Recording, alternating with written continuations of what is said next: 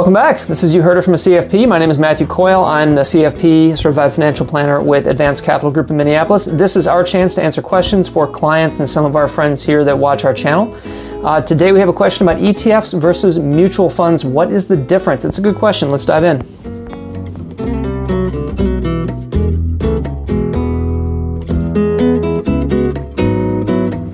Okay, well, I received a client question this past week about exchange-traded funds versus mutual funds. They're becoming more popular these days, ETFs are. And client has 2 or 3 accounts with us and wanted to know the difference between ETFs and mutual funds and where we would use different investments in different places. So I thought I'd do a quick video on it, maybe just throw it on the channel. Someone might have the same question. That's my dog. All right, so how are they traded, how are they charged, and how are they taxed? Those are mainly the 3 differences between mutual funds and ETFs. When I first got in the business back in 1999, ETFs just frankly weren't that popular. Most people own mutual funds. Most people owned individual securities, what have you. ETFs are becoming a lot more popular, especially for passive investors who want to track an index, or there are some active ones as well. But basically, so the 3 major differences between mutual funds and ETFs are how they're traded, how they're charged, and how they're taxed. So how they're traded, mutual funds trade once per day. You basically send money to your mutual fund company. They give you newly created shares in the fund. They total up all the investors at the end of the day, price at the end of the day, and you have a certain number of shares, and that's the value you own. So you cannot trade them throughout the day. They are liquid only once per day. You can sell them buy them or sell them at the end of the day.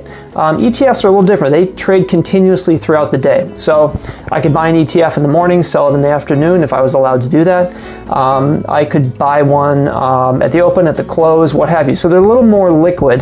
They trade throughout the day continuously. So they're not really as suited for 401ks or qualified plans necessarily.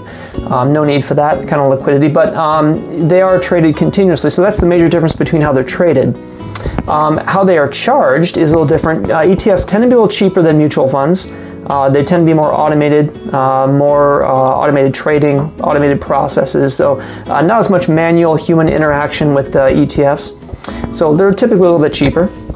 And how they're taxed, ETFs are not taxed in the same way that mutual funds are. So mutual funds are commonly held in IRAs, qualified plans, things like that. You are taxed on the capital gain distributions on those funds. In an ETF, not quite the case. You are not responsible for capital gains distributions on ETFs. So you commonly see ETFs in taxable accounts these days because you're not responsible for paying capital gains on an ongoing basis unless you buy or sell the fund. With a mutual fund, you would pay capital gains even if you didn't buy and sell it because there's pass-through capital gains.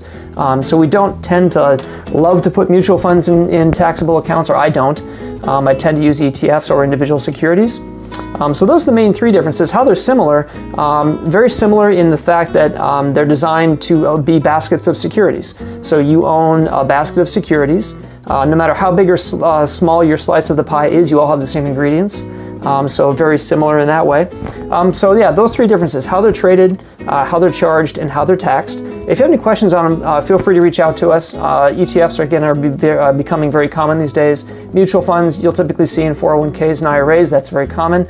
But of course, ETFs are taking a bigger and bigger market share. So we'll see how that goes over the next few years, and I'm sure ETFs will continue to take more share. But if you have any questions on things like these, please feel free to reach out to us at the firm in Minneapolis. And I hope you have a very nice week. And again, thanks for watching. Bye.